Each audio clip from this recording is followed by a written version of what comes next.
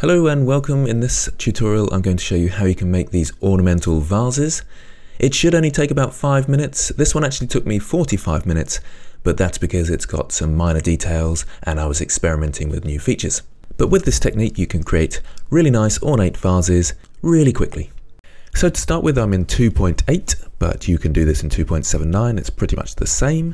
And let's start with any kind of blob. It can be an icosphere, or you can just subdivide the main sphere here with Control 5, then go over to the subdivision surface modifier and apply that.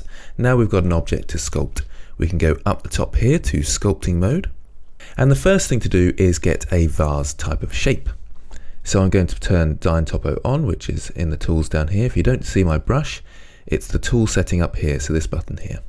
I'll click Dyn Topo and press OK. And I always like to have constant detail, especially to start. Then I know how much topology I'm adding to my mesh. I also like to choose the little pipette. So click on that, click on your shape and see the detail level. That way, if you've rescaled it or done anything interesting to your shape, you know what resolution it is. I think a good starting point is around 7.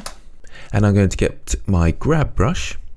And the key options that you're looking for are down at the bottom here. So under symmetry, so if I pull that out, you turn off the X mirror, and here's the radial tool.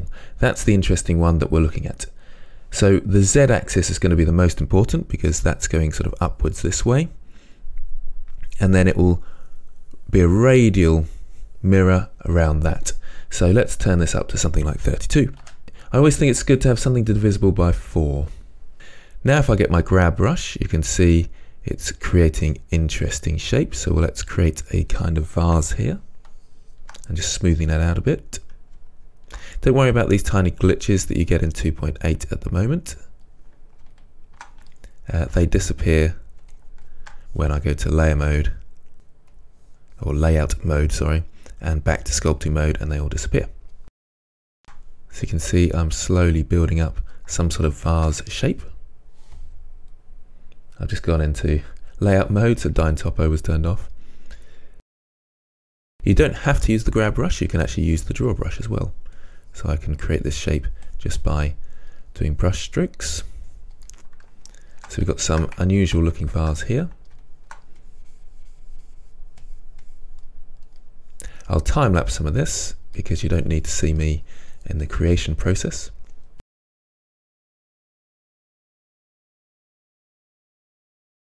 Okay, so once we've got our basic shape, then we can really up the resolution.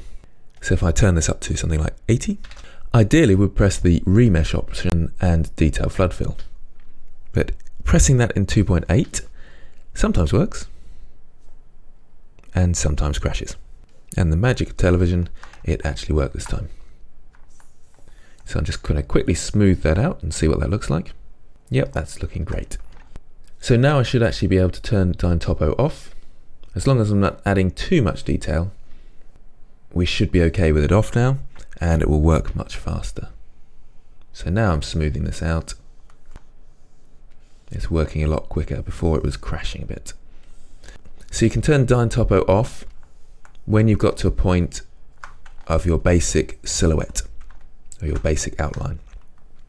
At this point now I can do some interesting shapes. So with the draw brush, I can come quite close in here perhaps and do some interesting shapes.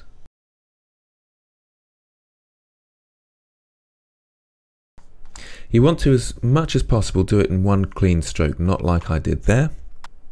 So let's try that again. And you can see these patterns emerging. And because we've got that symmetry turned on, or that radial symmetry turned on, it's creating some nice shapes. So this is just with the draw brush. You can also use things like the crease brush. Remember to smooth out your shape so it's nice and even before adding the details. So I'll just do that quickly. And of course I've got radial symmetry on, so the smooth is going across right round the mesh.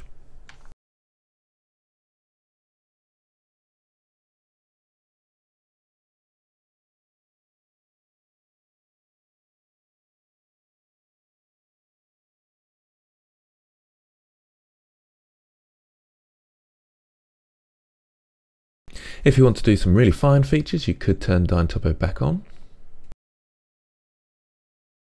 Also, if you want to get rid of that warning, you can go to the object data, and under the UV maps, it creates a UV map when it's first made. You can get rid of that, and that should get rid of that warning. So perhaps putting something like relative detail on at this point. So now when I zoom in, it will be more detailed, and bringing this down to something like 3.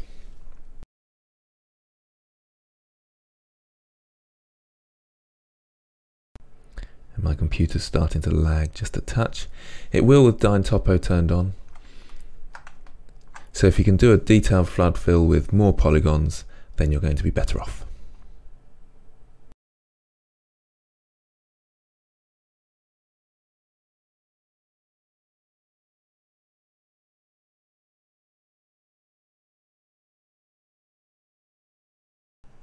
You can also use a smooth stroke for this,